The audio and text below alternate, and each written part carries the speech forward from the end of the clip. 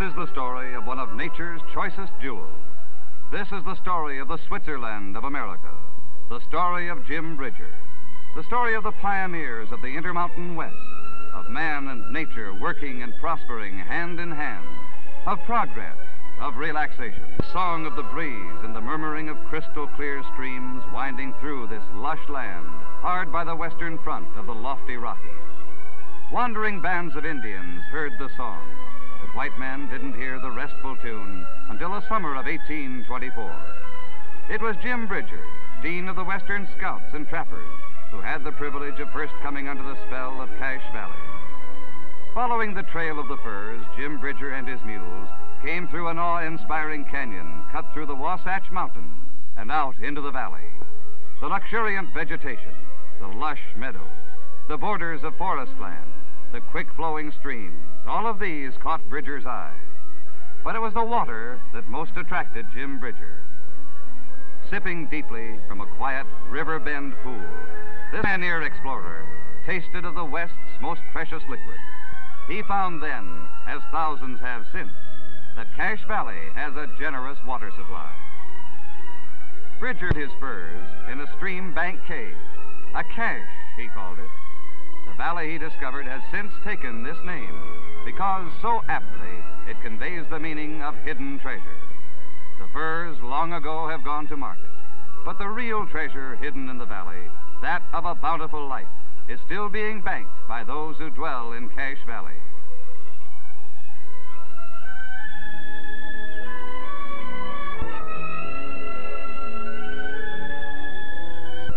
Civilization was not far behind the early explorers. The Mormon pioneers settled in Cache Valley in 1856, less than a decade after their arrival in Utah. From their modest beginning has sprung a community gently filling the valley from Wellsville on the south through Preston on the north. Not filled to choking capacity like the teeming cities of metropolitan America, but filled with the farms, the homes, the schools, the churches, and the businesses that make for life in a relaxed, more enjoyable way.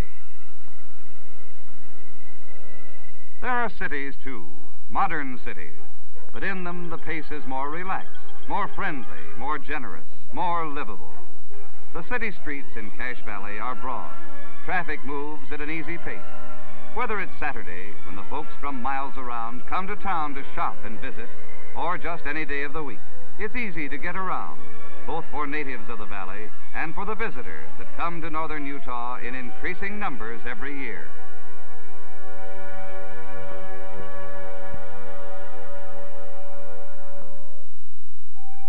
Farms are still the key to the life and economy of Cache Valley, thanks to the endowment by nature of water aplenty and rich soil left by the recession of prehistoric Lake Bonneville. The products of the land in this alpine-like valley are many and varied. Corn and peas are only minutes old when they roll in canning plants for processing and shipment to the kitchens of hungry America. Orchards, blossom-bathed in the spring, are heavy with fruit each fall, fruit that follows the row crops into the canneries. Rating high among crops in Cache Valley, both on the valley floor and in the circling foothills, is wheat. Wheat rides high from planting time on through the winter, when generous snows keep the bursting kennels moist and the sprouts green. On through the spring, when the wind-blown rain clouds sprinkle their life-giving moisture on the field. On to fall, when the heads swing tall and heavy in the gentle breeze. Then comes the harvest, and the crop is in. It all adds up to health, wealth, and happiness, Cache Valley style.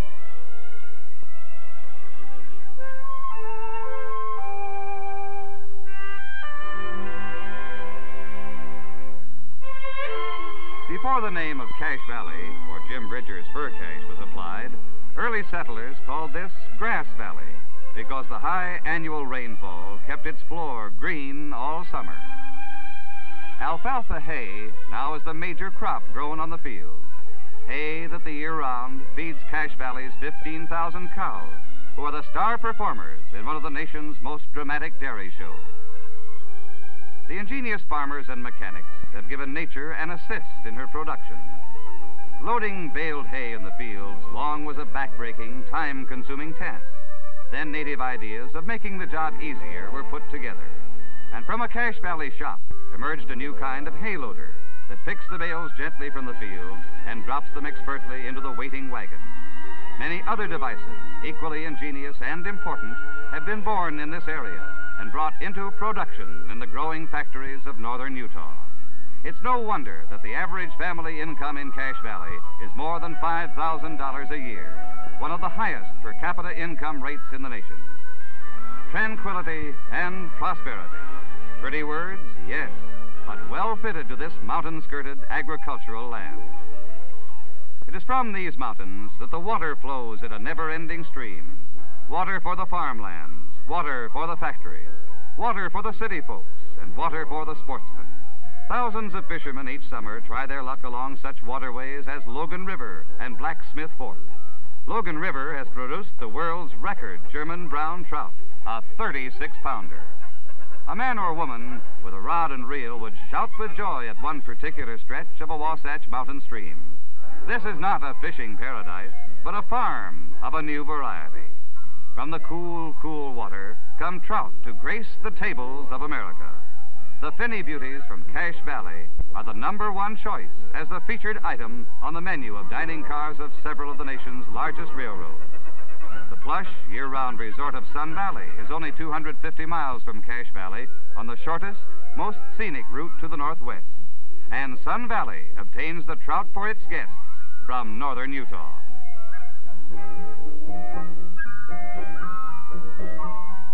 Make you hungry to watch them? Come on out on opening day and see what you can do in other open rivers, creeks, and lakes.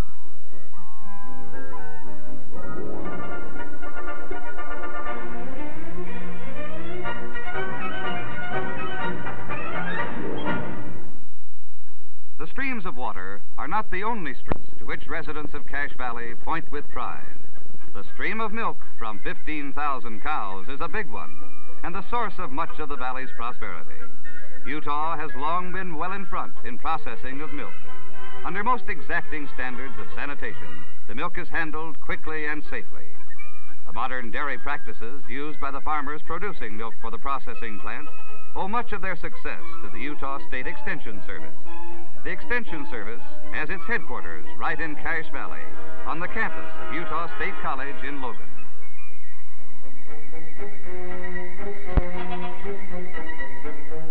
And where is the world's largest processed Swiss cheese factory? Not in Switzerland, but in Cache Valley, Utah, just a few miles from the Idaho state line. The Cache Valley Dairy Association has more than 1,000 members. Some of their milk is handled and distributed fresh, but a large portion goes through the curding vats, the presses, and finally into the wheel storage room, where the 200-pound discs are cured before shipment all over the world.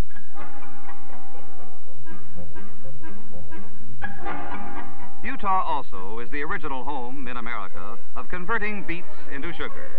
Many of the farms of northern Utah grow beets that are processed into mountains of sugar. Byproducts like pulp and tops go back to the farms as livestock feed. The dependable yearly rainfall is a major factor not only for irrigated crops like beets, but also for so-called farm grain crops.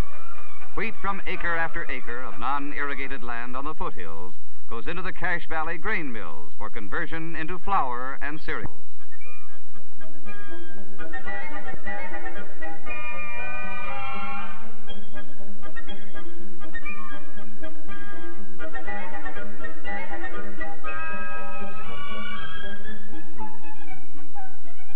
The dairy farmers, in their continuing efforts to improve their herds, have joined in forming the Cache Valley Breeding Association.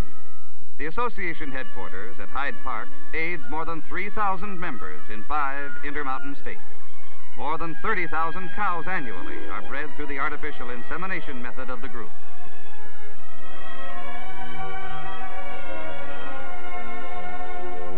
Poultry production in Cache Valley, with the emphasis on eggs and turkeys, provides an income of some $2 million a year. An applewood smoked turkey produced in Cache Valley is in constant demand from gourmets in all parts of the nation. But all the attention is not confined to feeding hungry people with the valley's watering products. Clothing long has been a major business, and its importance is increasing. Dress factories employ scores of skilled workers, particularly women, in cutting cloth and sewing fine seams. Outerwear, dresses, underclothing, all are proud to head for market, boasting a label, Made in Cache Valley. Some of the clothing is not only fashioned, but grown right in the Intermountain West. From the long fleeces of mountain-raised sheep comes the wool that goes through an intricate spinning process that is made into cloth. In many cases, the machines used to handle the long woolen fibers were, like the hay loaders of the farms, devised and designed right in the Utah plants, where they now operate in a fascinating, eye-catching way.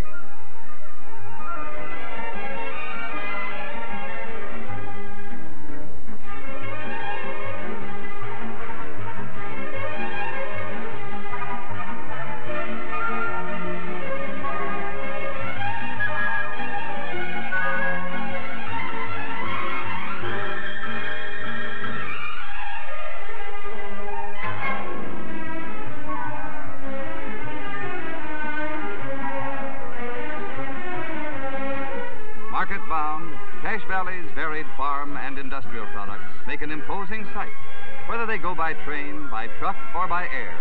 All these modern communications facilities serve the area faithfully, regularly, and well.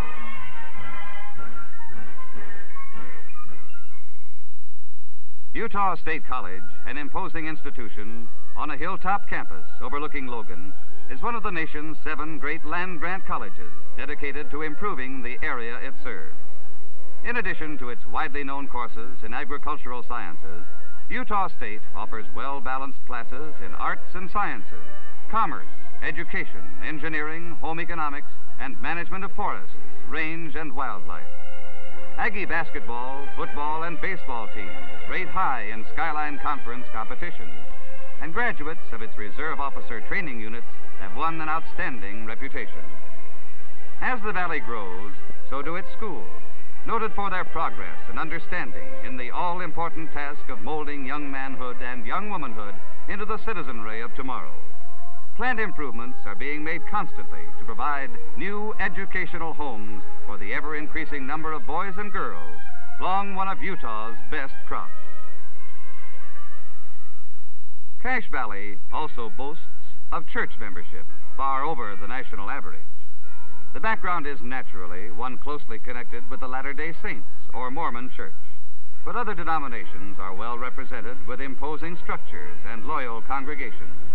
Combined with the college, the churches contribute greatly to the culture of the valley.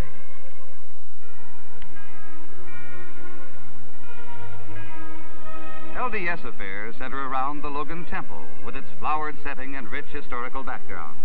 Built by volunteer labor from native stone and wood at a cost of $600,000, the massive structure was planned by Brigham Young and dedicated in 1884. The congregation of the Cache Valley churches comes from homes, small and large, from farm homes and city homes, some old, most of them new. Green-thumbed practitioners of the fine art of landscaping abound in this lush area. The pride of their home ownership is well evidenced in the neat, well-tailored appearance of the dwelling places from one end of the valley to the other. Logan Country Club, whose perfectly maintained golf course is rated by linksmen as one of the sportiest in the West. The winding fairways attract golfers from all parts of Utah, and many of the tourists who discover the beauty of Cache Valley stop for a round over the course or a visit in the friendly atmosphere of the clubhouse.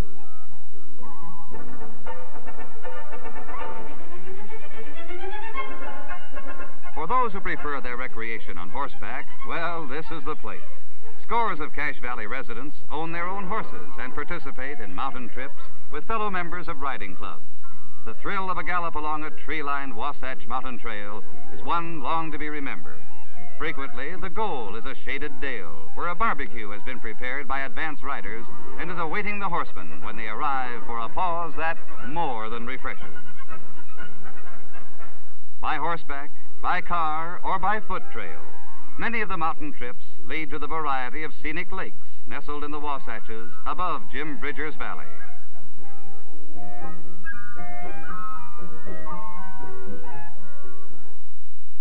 Children never lack things to do in Cache Valley, things that less fortunate city-bound youngsters can seldom relish, like an Easter egg roll on a spacious city square. The eggs, of course, come from the valley's own poultry. In the spring, as the fishing season opens, a highlight of the life of the Cache Valley boys and girls is the annual Lions Club Fish Scramble. You have to be young and fast to keep up with the gang as the excited kids chase their would-be catch through the waters of a Logan City pond. The scramble is sponsored by the 14 Lions Clubs of Cache Valley. This, incidentally, is the largest concentration of Lions Clubs in any single rural area in the nation. Their members constantly take the lead in civic improvements and in sponsoring ways of bettering their community. The film you're now seeing, sponsored by the Associated Lions Clubs of Cache Valley, is typical of their many projects.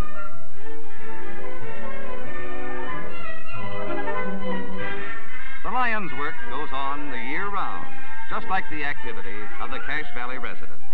The pond that in spring was the site of the fish scramble is transformed by Mother Nature into a spacious skating rink when winter comes. Bare feet are now warmly covered with thick socks and skating shoes, and the song of the blades rings out loud and long.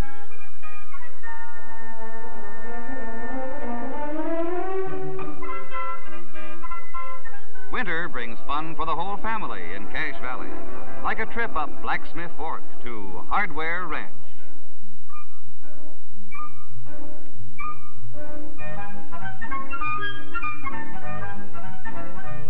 And a ride around the ranch in a real old-fashioned sleigh. But Hardware Ranch is no ordinary ranch. Its crop, elk. These majestic creatures with their long antlers are typical of the big game that calls the Wasatch Mountains home. Hardware Ranch elk are well protected from hunters. However, in the open country around, there are thousands of deer and elk and game birds that may be taken in season. An occasional moose or bear may be seen by the hunters, but they are rare.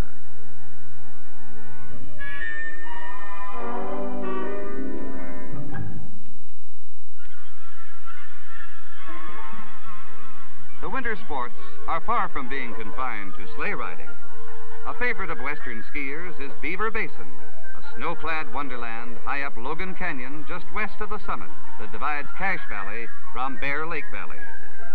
2 ropes make the job of getting back up the hill easy. Then comes the exhilarating ride back down the slope with the snow streaming high behind.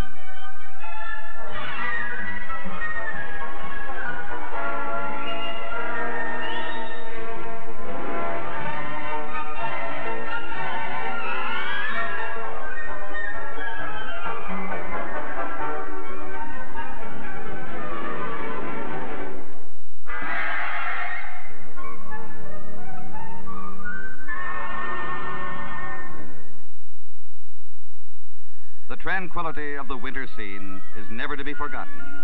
The feeling of peace that comes with the quietness of a blanket of fresh snow typifies the general spirit of life here in the Western Rockies. There's no place in America where life, liberty, and the pursuit of happiness has a greater guarantee. That's why the Associated Lions Clubs of Cache Valley are proud and grateful to present this, the Cache Valley Story.